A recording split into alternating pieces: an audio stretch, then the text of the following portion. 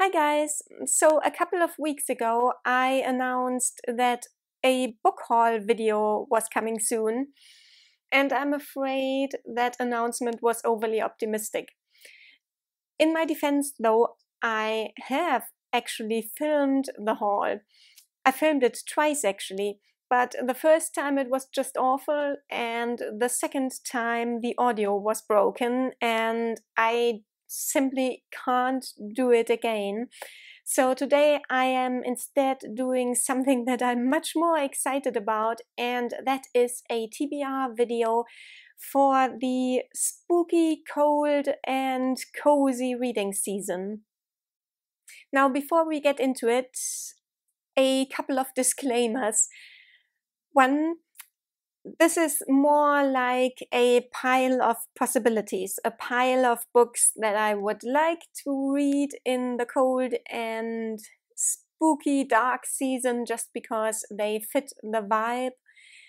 But it's not necessarily a strict TBR, as in I am definitely going to read these books. It's more like a pool from which I'm going to choose my reads this winter, so from October onwards until January, February. Second of all, this isn't all of the books that I'm going to read in the coming months, or that I'm going to read from in the coming months. It's just the seasonal ones.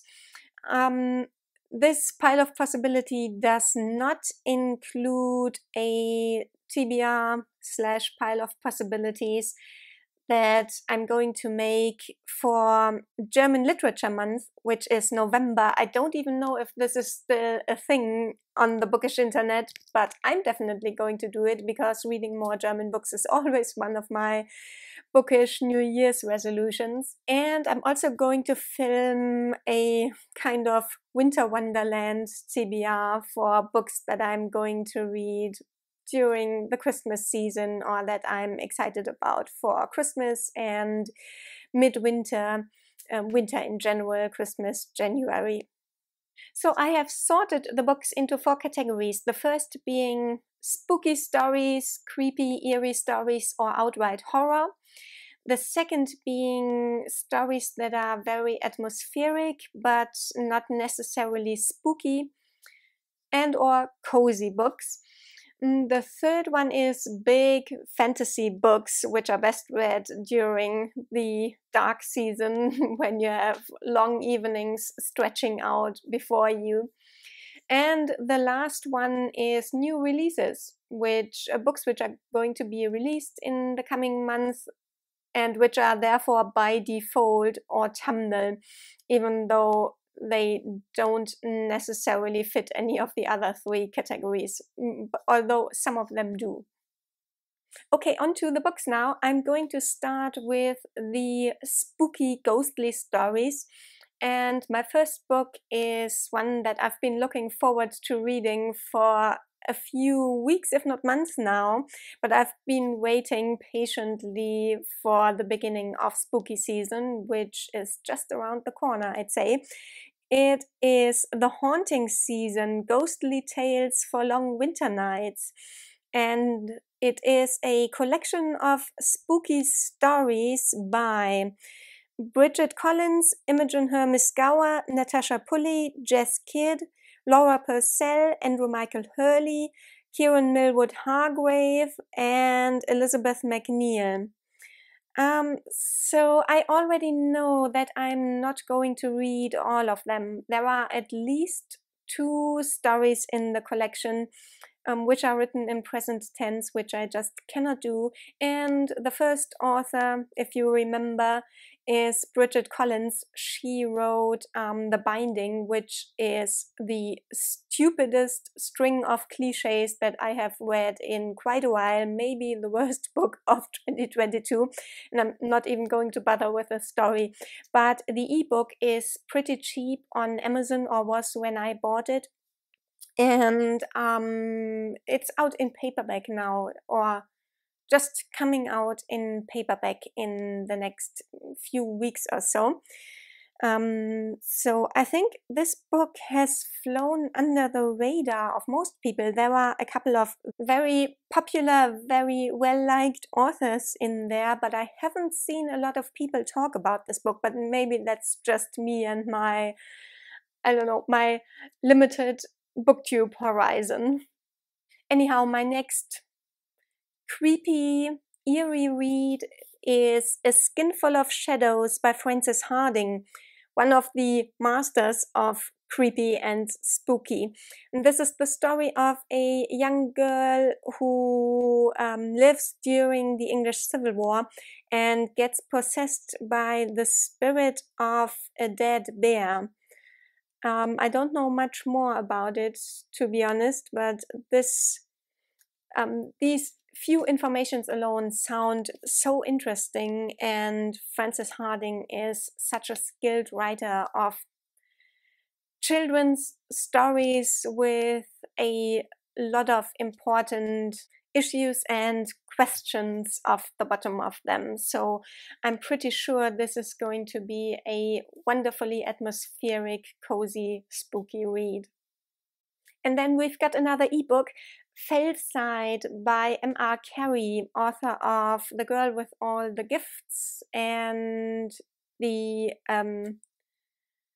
E. coli, no, the Book of Coley and its sequel.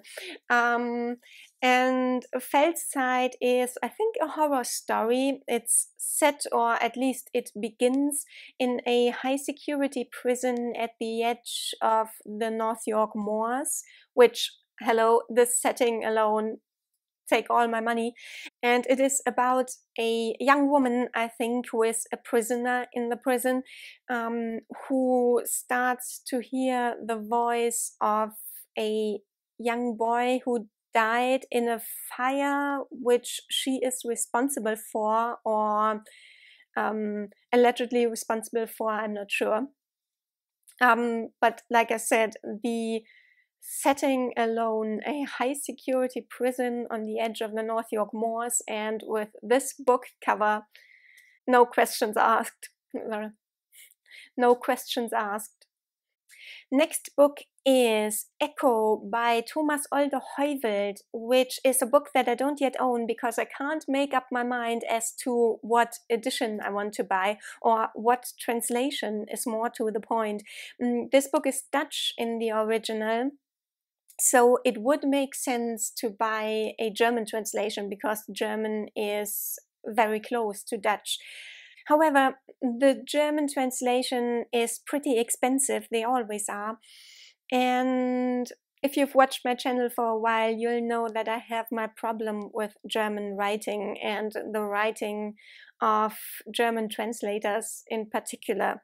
So I'm really not quite sure. Anyhow, what is this book about? It's about a man who is reliving a tragic accident that happened, a mountaineering accident that happened to him and his best friends slash partner, I think, and he died in the accident.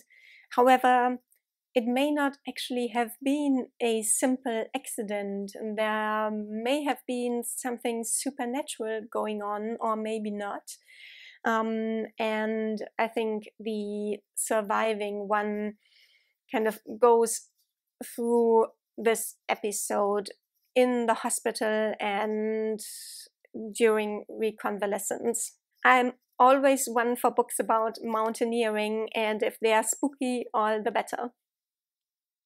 With my next book, we are veering into atmospheric and cozy territory because I don't think there's actually anything really supernatural or fantastical or horror-y going on in this book. But who knows, there might be. It is Affinity by Sarah Waters, which is about a spiritualist, a medium in Victorian London who is imprisoned for being a fraud. But is she or is she not really? I have to say this isn't really my favorite time period or my favorite topic to read about, but I've wanted to read Sarah Waters for so long, and this is, at the end of the day, exactly the right book for the season. And then there is The Leviathan by Rosie Andrews, which is a 2022 release. And it's about a young man who returns from the English Civil War. I think he's been discharged because of an injury. And he returns home only to find that his father has passed away. The farm is in disarray. And his sister is accusing a maid of having wrought witchcraft on her father. And I think pretty soon the whole village is implicated in the scandal, and either as an accused or as an accuser. With this book, I also don't know if there's actually going to be anything supernatural really going on, or if it's just your ordinary witchcraft craze. But I already started it and put it down again, in fact, because the atmosphere is just so bleak that it didn't fit the July mood at all. July was when I started it, so I put it down to pick back up again during spooky rainy season. And then we have Hawksmoor by Peter Ackroyd, which is a mystery set in London in present times, whatever that was for the book. Let me just quickly check. The 80s, first published in 1985, and a police officer in London, a detective, is investigating a series of pretty gruesome murders, I think, which may have their origin or their motive in the past, in the 18th century, and there might be some rather twisted mysticism at the heart of it. I think just the title alone, Hawksmoor, even if it's just the detective's last name, sounds so atmospheric, so autumnal. And related to that is the only non-fiction book on my list, The Moor by William Atkins, which is about, well, the geographic phenomenon of the Moor, and about several specific moors on the British Isles. And there is something inherently spooky about moors and about reading about moors, isn't there? And I can't think of a better time to read a nonfiction book about moors than autumn and foggy season. But veering more into winter and cold season, we have Midwinter by John Buchan, which is a book about an agent who is sent out by Bonnie Prince Charlie to gather supporters for his cause. I actually started reading The 39 Steps by John Buchan a while ago, and it didn't really grab me. I thought it was, well, it was inadvertently ridiculous and implausible. At least I think the book isn't aware of how ridiculous and implausible it is. But I might be wrong there. I need to give it a second chance. But if it is the case and it is unself-aware, then I just hope that the same isn't the case with Midwinter. It's just that the topic draws me to it magnetically. And with the next one, it's mostly the cover that is wintry. It's Butcher's Crossing by John Williams, author of Stoner. And this is kind of a reverse Stoner, or it more or less sounds to me like a novel version of all the themes of Into the Wild. So a disenchanted, disillusioned Harvard or Yale academic Heuvelt, sets out for the West to discover a new way of living, so living authentically close to nature, living off the land, you know, and I don't know, by the means of one's own handiwork. And in the end, of course, he, I think, gets disabused of his romantic notions about life in the wilderness and living off the land. I'm not sure actually if such a topic really warrants such a long book, but anyhow, I think this might also be the most atrocious case of a fake sticker ruining a beautiful book cover, especially since the these vintage editions with the red spine are always so nicely minimalistic, and here this minimalistic cover gets completely taken over by this huge fake sticker, and I hate it.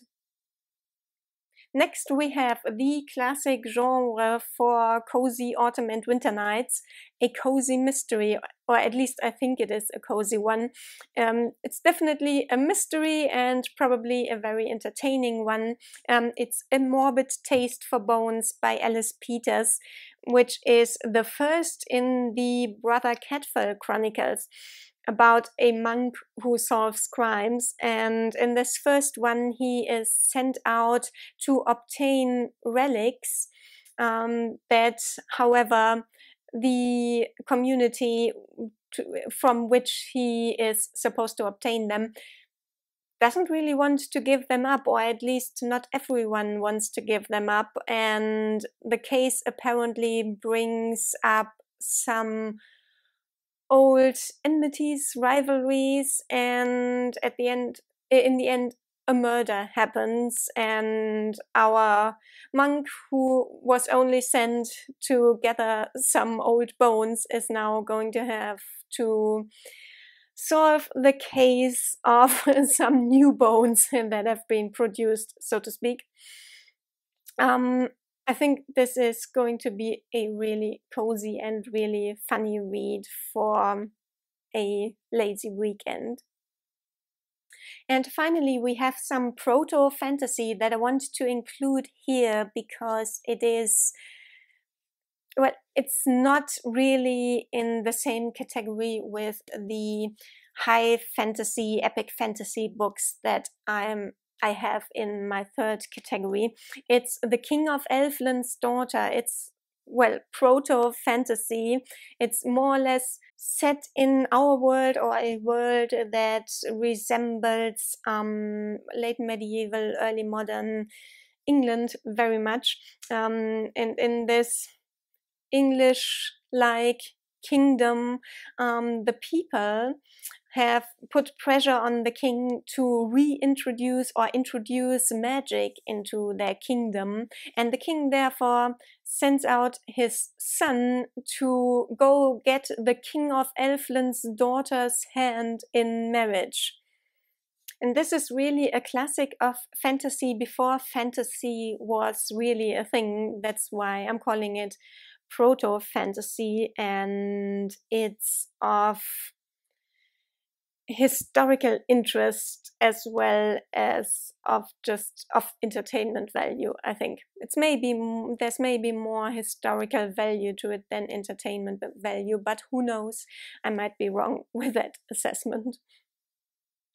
My next group of books are epic fantasy books, long epic fantasy books.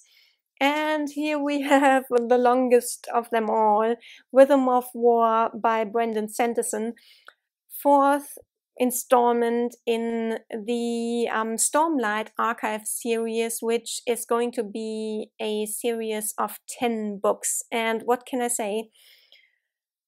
It's a masterpiece, this series, but it's also a bit demotivating to look at, to be honest. And then we have Imajica by Clive Barker, a story about a group of people who travel through time and space through dimensions, from world to world, on the trail, I think, of some crime or plot or conspiracy, which I'm sure is putting reality and the multiverse and everything in danger of being snuffed out of existence, probably, or some other really highly apocalyptic threat, as it always is with epic fantasy. The stakes are always the highest you can imagine. And then we have The Queens of Innis Lear by Tessa Gratton, which is the story of King Lear, or inspired by the story of King Lear, but told from the perspective of his 3 daughters, or at least it puts the daughters in the center.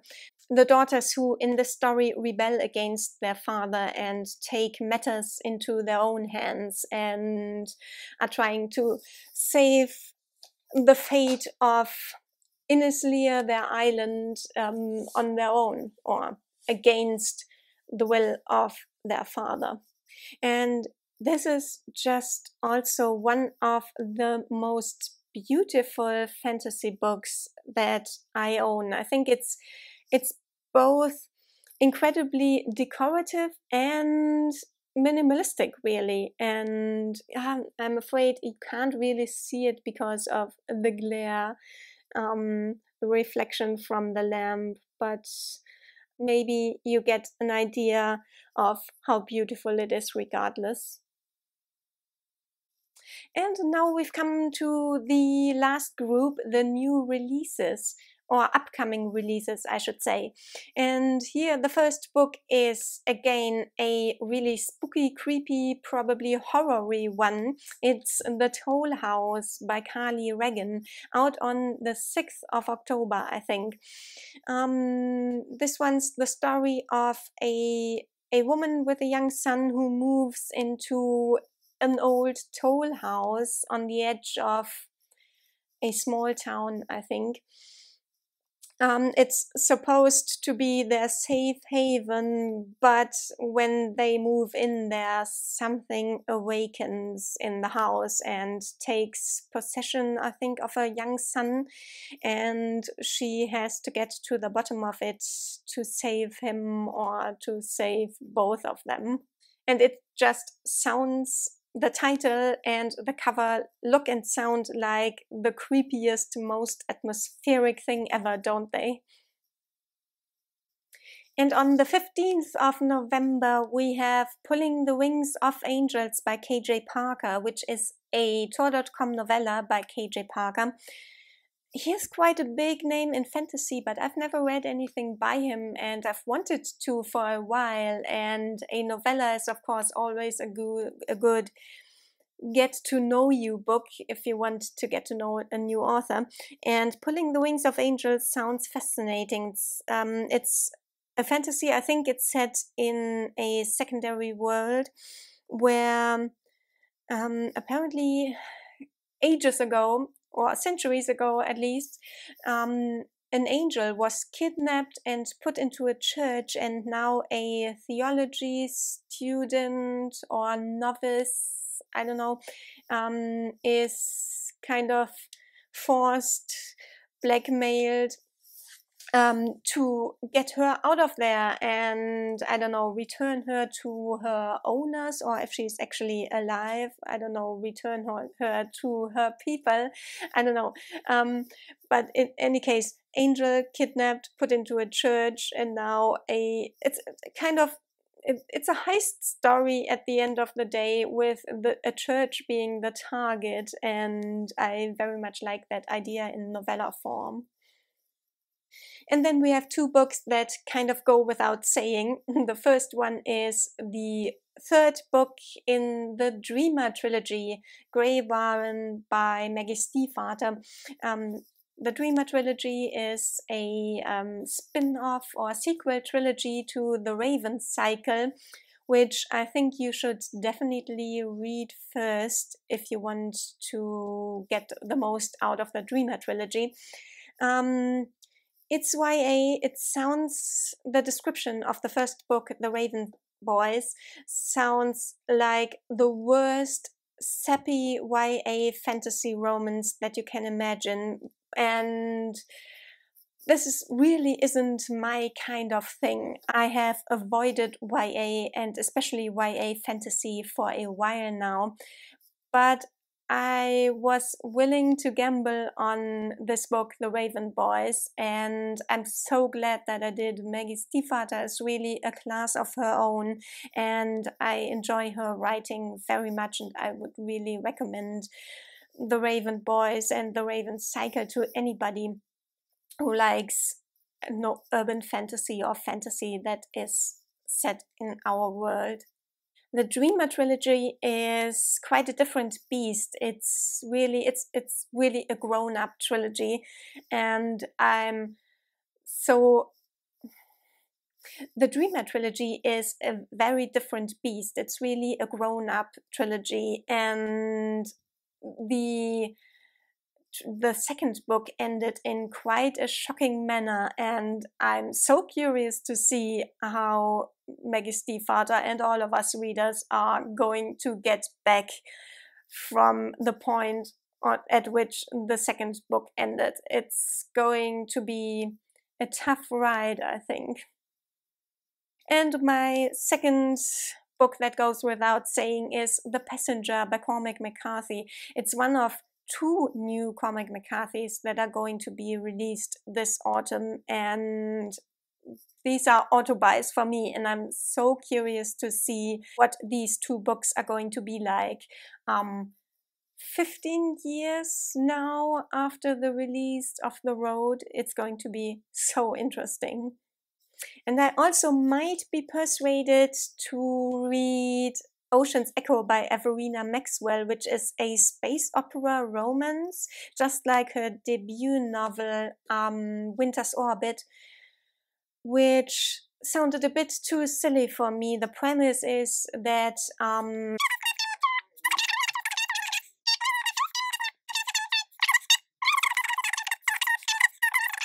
anyhow, Ocean's Echo sounds like a really delightful quest story, and I haven't read sci-fi romance before, so I'd like to try this out. And the cover is really pretty again, and I'm basic like that. So this is my cold/spooky season TBR, my pool of books that I would like to draw from this autumn and winter. Apart from all the other books that I'm in the mood to pick up, and apart from the other pools that I'm going to film soon. If you've read any of these books, as always, I'd like to know what you thought about them. And do let me know if you've found a book in this my pool that you are curious about and that you will now put on your own autumn and winter TBR. I'll see you again very soon, guys. Take care. Bye.